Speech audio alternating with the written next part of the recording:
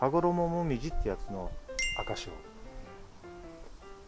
なかなかね挿し木ついてくんなくてね。なるほど。人気出そうですよね。面白いから。面白い。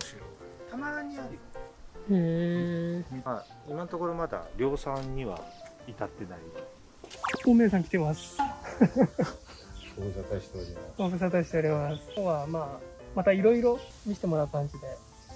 何本か動画撮らせてもらおうと思います。今のこの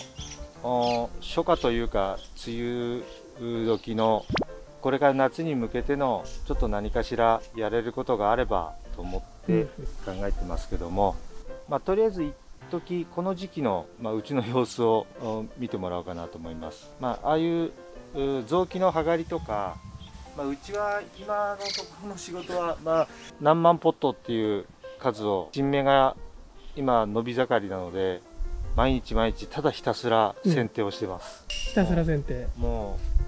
う腱鞘炎で。そうですよね。量はすごいですもんね。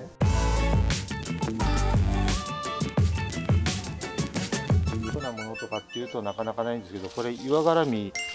ちょうど今綺麗な花で、私岩絡み大好きでいろんな種類集めてるんですけど、これ普通の岩絡みですね。面白いですね。そう、これ8回ってないんだけど、8回ると太くて結構面白いんですけど、シソバ岩絡み、ちょっと葉っぱが普通のやつよりもシソの葉っぱに似てる。これは静岡の方のこういうのが今の時期こういうので飾ったり何かしながら遊んでます。こんなまだ若木のこんなカエデなんですけど、こんなのが今ちょうど伸びてこんな状態なんですけど、もうちょっと伸びすぎなんですけど、今こういうのをもう端っこからバーッとただひたすら刈り込みしてます。これ終わるんですか？いや終わらないかもしれない。終わらない。でもまだ若木なんで多少太っちゃった枝抜いて立て替えたりとかまだできるので、この辺が前の動画で単体で見せてた石頭今度取り木する材料ですって見せてたやつがこれですね。取り木をしてるところですね。もう根が出てきててこういっぱい個体差ありますけどね。前来たのいつでした？一番最初の時はまだ葉っぱがついてたからね。11月一番最初のうちの紹介してもらった動画は11月頃かな。葉っぱがまだくっついてたもんね。なるほど。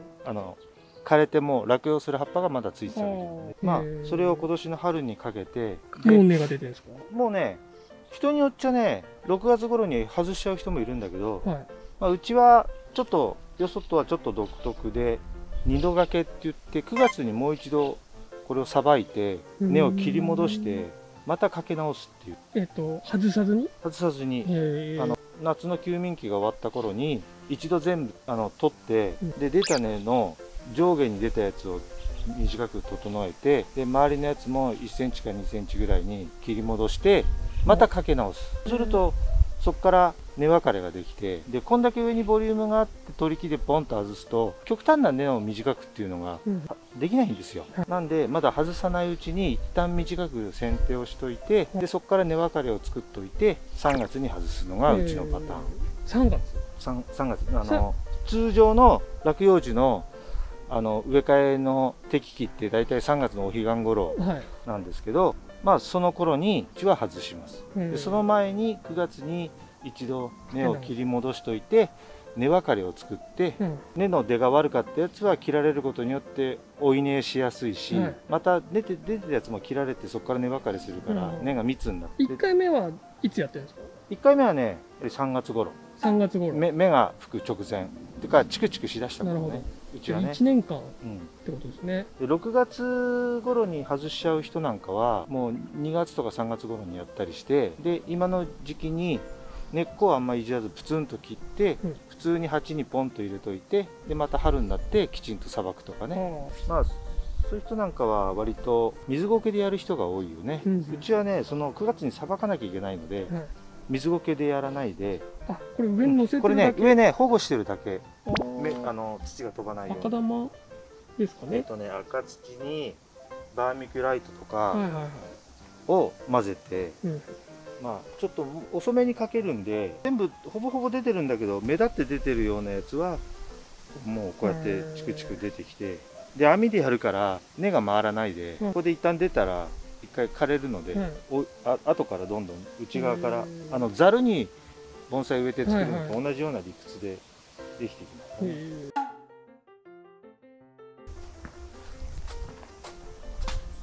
前に取ってもらった心拍の、こんなような感じで取ってもらった、前に紹介してもらったと思うんですけど、その材料、強い枝だけ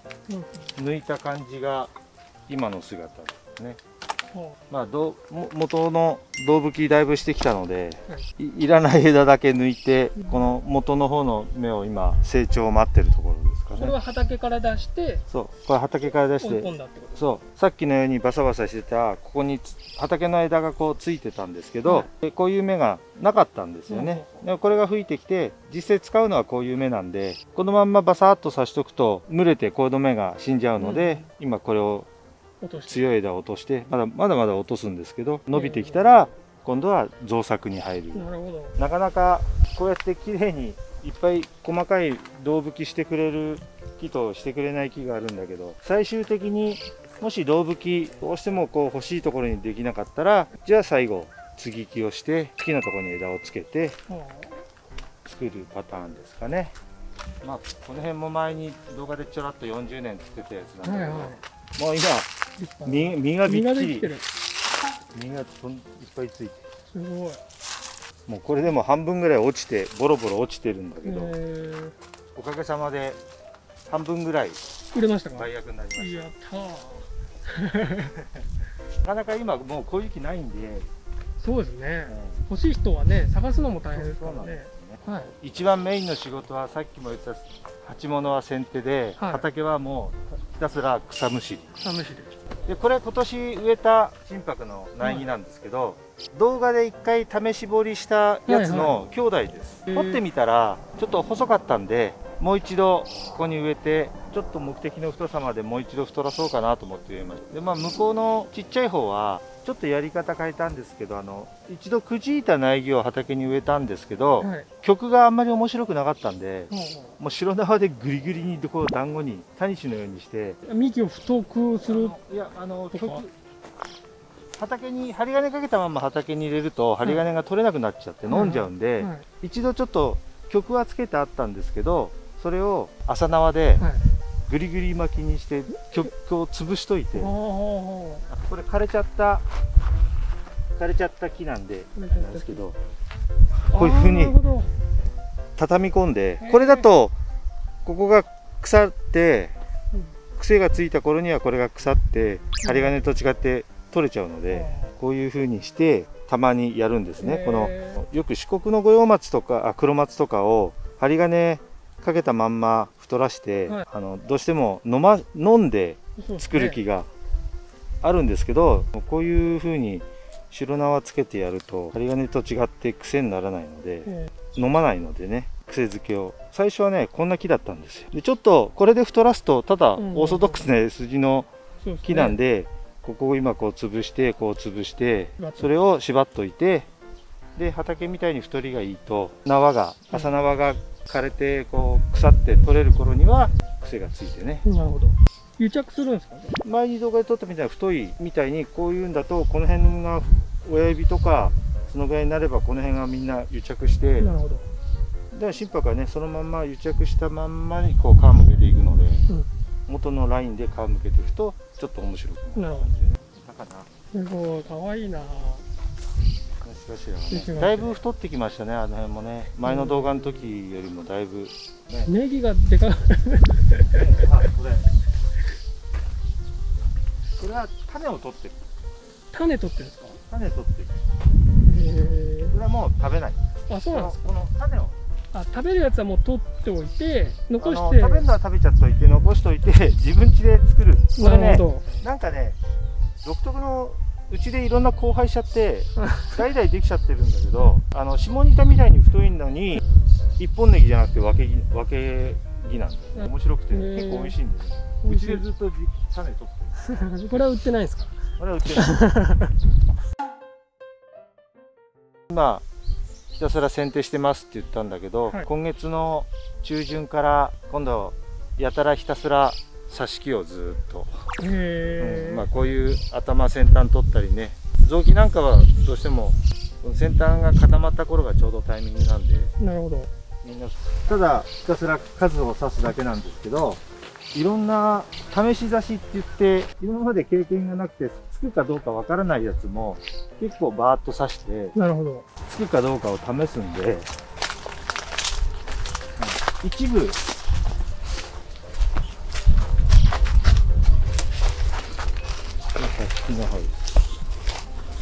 すごい。なんか贅沢な使い方。これはねちょっと早めに冬刺したのと、向こうは普通に心拍で、この辺宮様会で試し刺ししたんだけど、なんか時期が悪いのかあんまりよくつかなかった。なるほど。これで今度は新芽をちょっと宮様会でチャレンジしようかなと思って、この後ね。でこの辺は山帽子、斑入りがすごく綺麗。黒ローバイ。でこれが天皇陛下の木。後で紹介しますけど、水目っていう梓の木とかいう今の令和天皇のお印の木。カバ族なんで確率は悪いんだけど挿し木が効くはずなんで、でカバの木ってね、普通の雑木ってさっき言ったみたいに6月頃が挿し時期なんだけど、カバの木はね先端がねくたーっとしたね5月頃がねなんか月がいいんだよね。だからちょっと早めに挿してみました。これ自動で水出るんですか？これは自動でタイマーで。他の木と同じだとちょっと水のタイミングが違うんで、かといって絶えずいつも水が豊富すぎてもあんまりつき良くないんだよね。そうなんですか。ちょっと珍しい小商売。これ小商売。継ぎ木で作って梅もどきのところで取り木したりするのが、うちもそのパターンなんだけど、挿し木の状態でこれねもう、本当はあまり今引っ張っちゃいけないんだけど、もう地面わかるかな、揺れてるのが。もうつい根っこが出てる。小商売つかないからってね、言われますよね。この特定の種類かもしれない。普通の種類はやっぱり獅子頭と同じで何百本刺して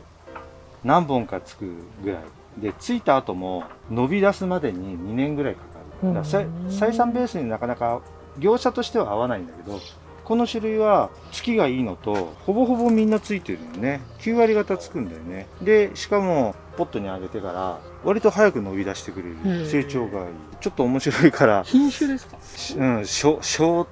ですだね。挿し木のつく小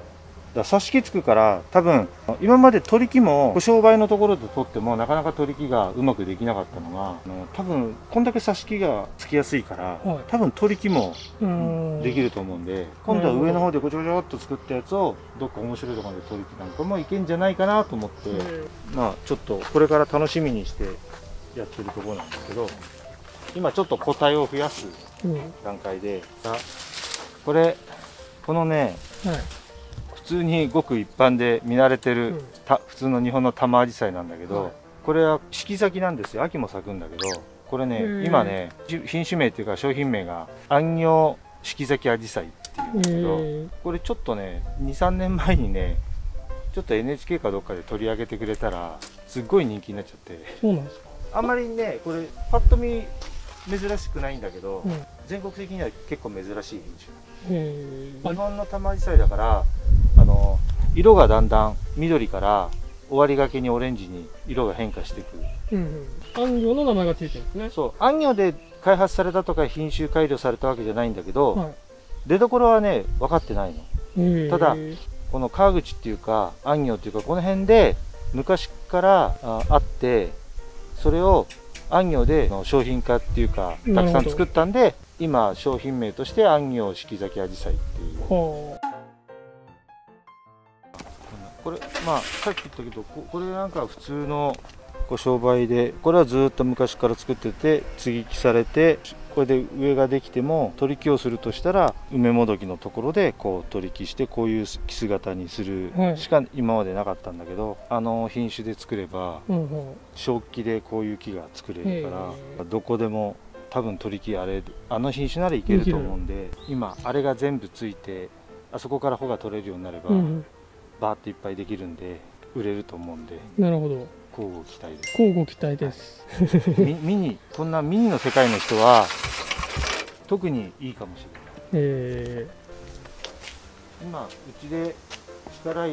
これからちょっとたくさん作っていこうかなと思ってるのが、さっきの梅もどきだとか、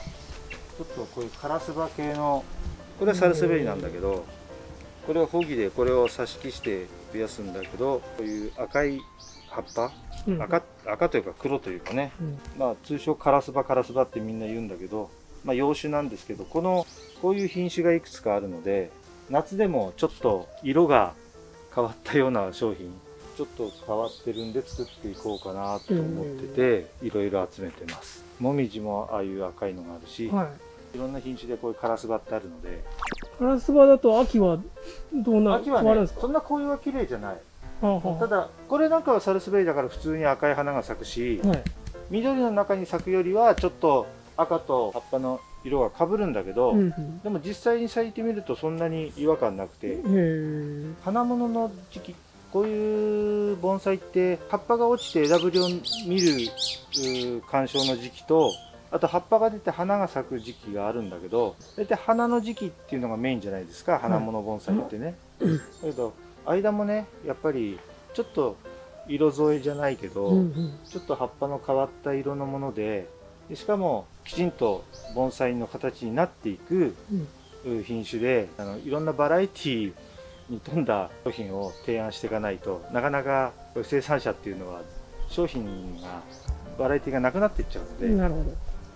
ただこういうことをチャレンジして10種類チャレンジすると商品になるのは1種類ぐらい。